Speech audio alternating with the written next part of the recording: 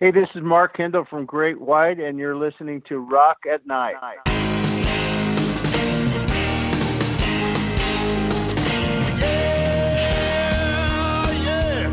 Are you ready?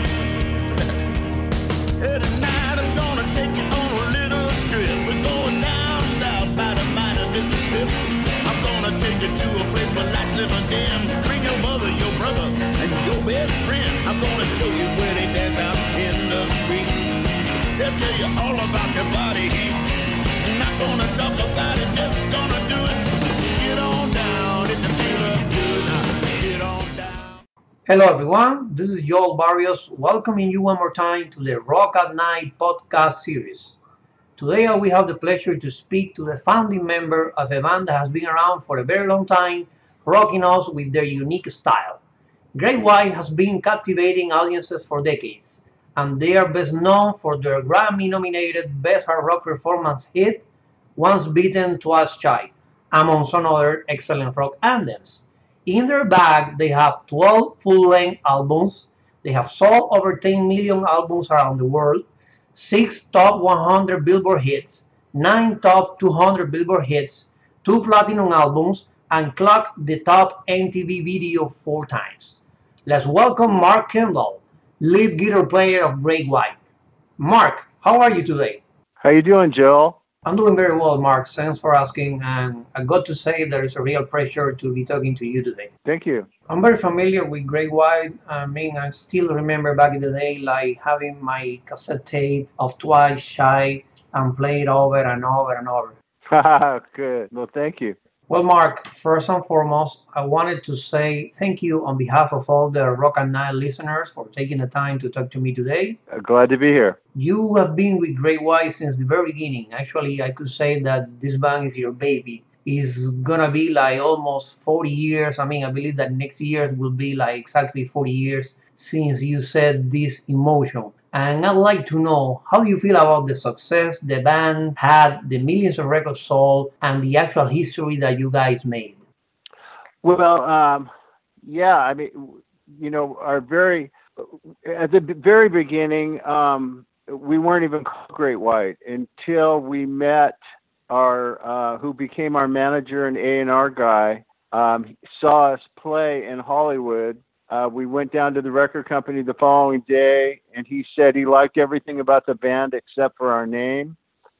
And my singer used to call me the Great White because I'm, when I would do a solo, because I'm so fair complected and everything, and he used to call me Great White when I do a solo. So the manager and A&R person that we met had heard that, and he said, when he said he didn't like the band name, we were saying, oh no, we got to think of another name. This is going to take forever.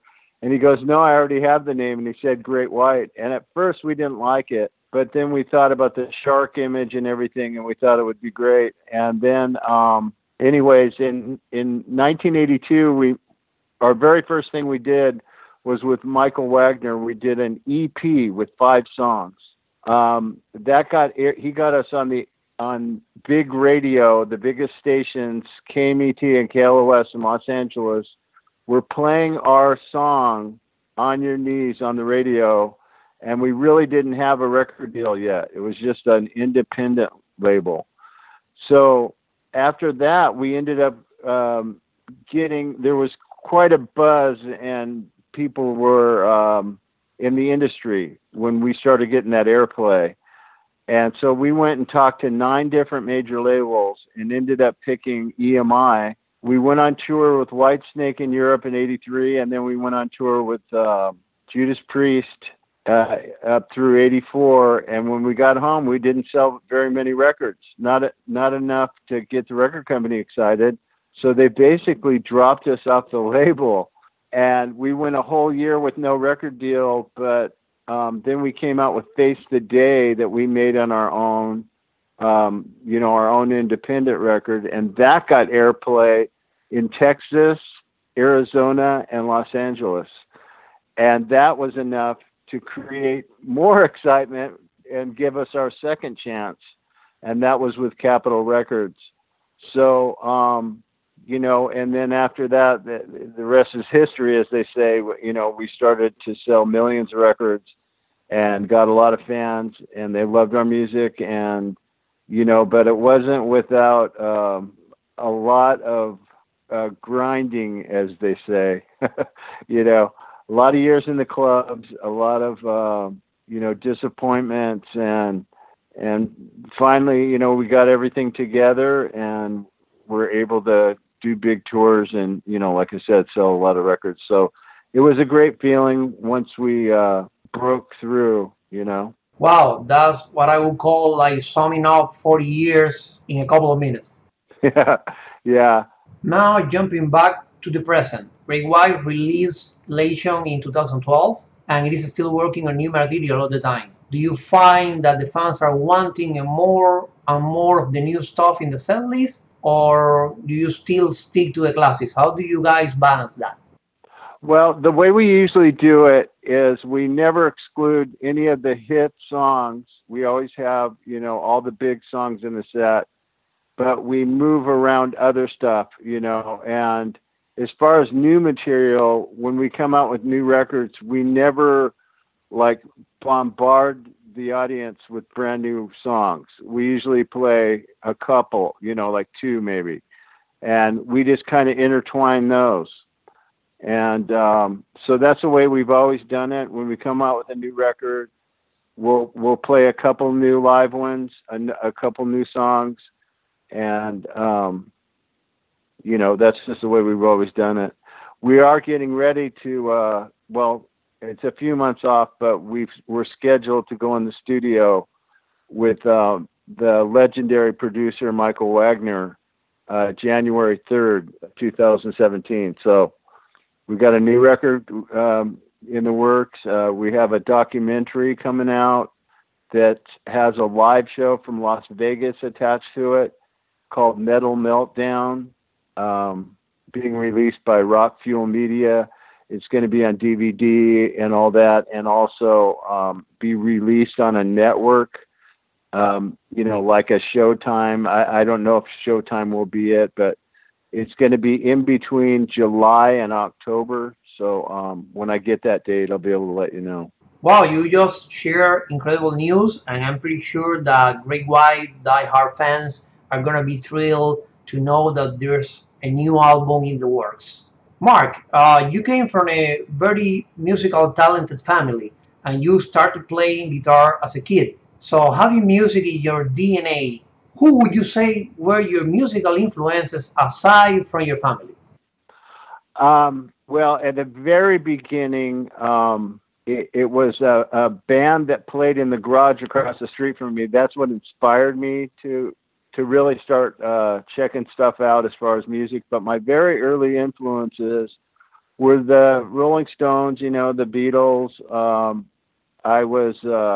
My very first records that I ever owned at 9 years old, my dad got me Cream, Jimi Hendrix, and The Doors. And those were my first three albums that I used to listen to over and over. And as I got older, into my teenage years and stuff, I went to Santana, I just seemed to, as I discovered guitar players, they would be my hero. And then I would, find another one that was great, Johnny Winter, Billy Gibbons. When I was, 15 or 16, I was into ZZ Top and stuff. I listened to Deep Purple, just most of the guitar players had kind of a blues overtones to their playing. They played with a lot of passion, a lot of feeling. You just mentioned a really ample palette of musical background and many, many really revealing names of guitar players that you learn from. Mm-hmm. So considering that, do you think that you have evolved and changed as a musician in the last few years? The only thing that's maybe slightly different is I get the same results without putting massive amounts of energy into it. you learn how to refine your energy just from the learning process, and but I still, my thinking, the way I kind of am is I still like to, to get in a room and jam with people. I don't like to email my parts or, use any of the modern technology for music really, as far as, when we're writing, I'll get an idea with my acoustic guitar and I'll just throw it down on the phone so I don't forget it. You know what I mean? I totally get it. You're basically saying that you're the same Mark Kendall, just wiser.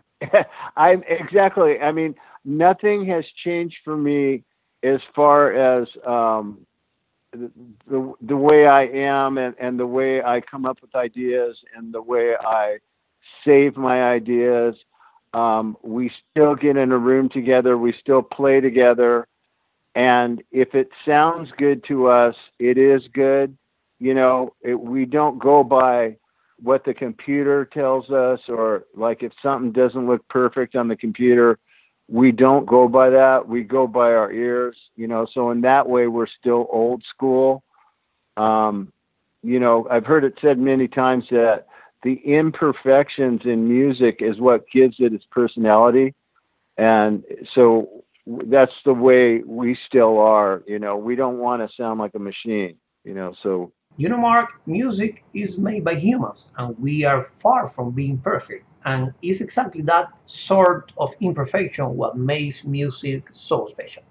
Absolutely, yeah.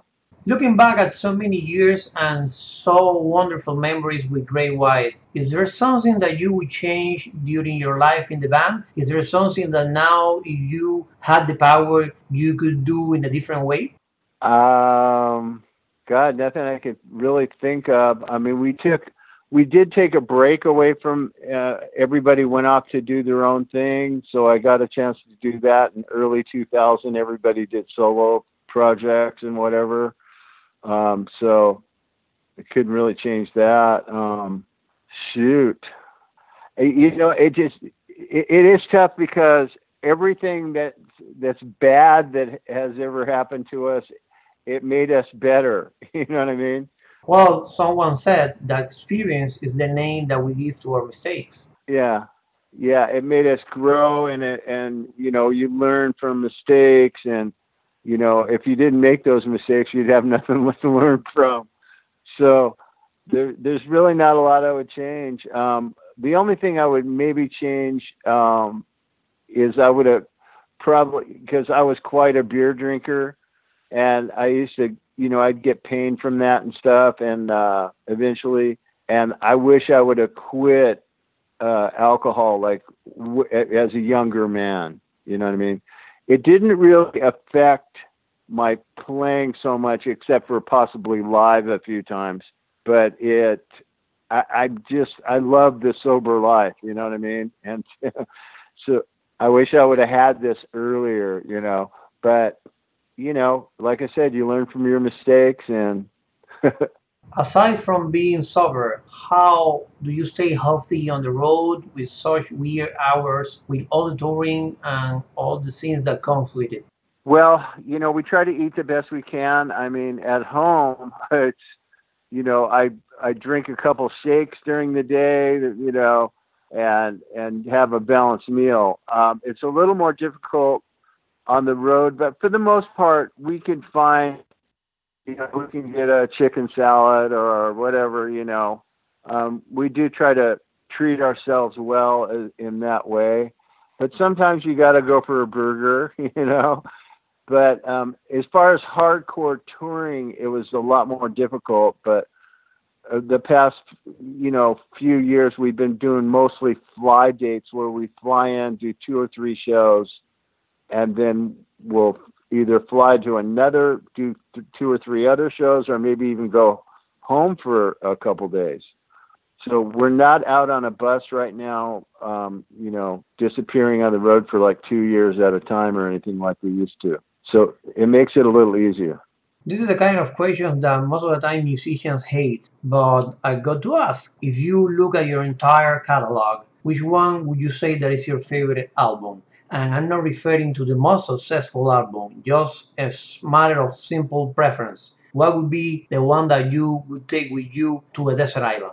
Well, I think when it all came together and all our influences really showed through was on Once Bitten, the album that had Rock Me on it. All my blues influences came out with my writing, and everyone in the band's influences came out, and it just seemed to all come together. The more you write songs, the better you become at it, and eventually, things all your stars line up, and it works out. But that's where I really felt like, I hear Santana there. I'm hearing a little Billy Gibbons. You know what I mean? It's like all my influences just rolled into one, and just for playing for so many years, and I got the blue. When you hear our band, it's funny because you go, well, I hear the blues, but there's like it rocks, and then and then you go, but there's keyboards. Well, our keyboard player is influenced by people like Billy Joel, Elton John, our drummer is into like, the real heavy music, so you got all these different influences, and when we all play together, it makes a certain sound. As younger writers, we didn't really have, our direction was a little confused, and, we were, everything was new to us, and we were just making up songs, but as we played more together and started to develop the band, I feel like that album is the one that where everything kind of came together. Twice Shy, the follow-up record, did sell right near 3 million, but that doesn't always have to mean that it's my favorite record. Even though it's a really good record. But there was just something about Rock Me coming together and everything. That moment in time was special. If you were given the choice right now to pick up a band that you would like to share the stage with, what band would it be? Well, we pretty much played with all our heroes over the years, as far as really big bands like, Scorpions, Judas Priest, just goes on and on. But there is a band that we've never played with, and I don't even know if they have an opening act. I would think they do, but if we had to be in an opening act position, we've never played with AC/DC, which is pretty trippy because all our friends' bands have played with them at one point. So that would be kind of neat if we could play with them. But for the most part, there's not too many bands we haven't played with at some point. Well, we learned from a lot of the bands, like Scorpions and Judas Priest. I mean, they taught us a lot,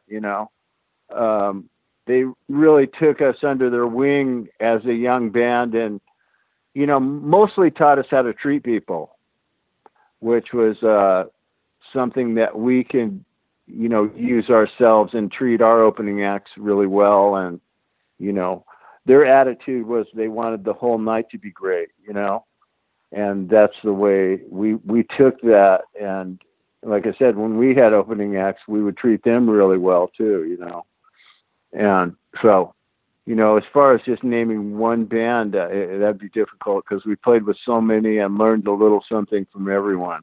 Mark, many guitarists at some point in their careers release a solo album, sometimes with music totally unrelated to the original band. Is that something that you have thought about or made plans for in the near future? Yeah, I think I will, but I'm having a lot of fun in Great White right now, and especially there's nothing I can't do in Great White that I would do on my solo album except sing. That's the only thing I do that's different about my solo albums is I sing on the record. But as far as the songs I write, the way I play and everything, I do everything that I need to do in Great White. So there's really no rush for me to go off and do a solo thing. But I would like to do it. And that's what I wanted to do in the early 2000s was I'd always wondered what it would sound like if I sang on a record. Am I, writing my own music? And so I got to enjoy that. But right now, like I said, and we're really looking forward to making our next record, and I'm really hoping that it comes out, just amazing. I'm really excited. So basically, you're saying that Great White is a music collective that allows you to express yourself as a musician exactly in the way that you want. Yeah, that's really the reason I don't have a bunch of solo albums, is because I can do Great White is a solo album for me. I mean, everything we do is what I want to do. you know. Now let's go back in time one more time. Your very first guitar. Do you still have it? I don't, but I wish I did. What happened was, when I was about 7, I had my very first electric guitar up until I was about 16 years old. And then I got my first real guitar, which was a Telecaster Fender. And when I got that, a friend of mine played guitar, but he didn't really have a playable guitar. He just had a crummy little acoustic. So I sold him my guitar for $5. Oh God. Yeah, I could kill myself now, but it was called a K guitar. Kay, and actually my very first acoustic guitar that my dad got me was also a K guitar. And so yeah, I had it all painted up with fluorescent paint and stickers all over it and everything, but that would have been good to still own that. But when you're 16, you don't really know good things are going to happen for you.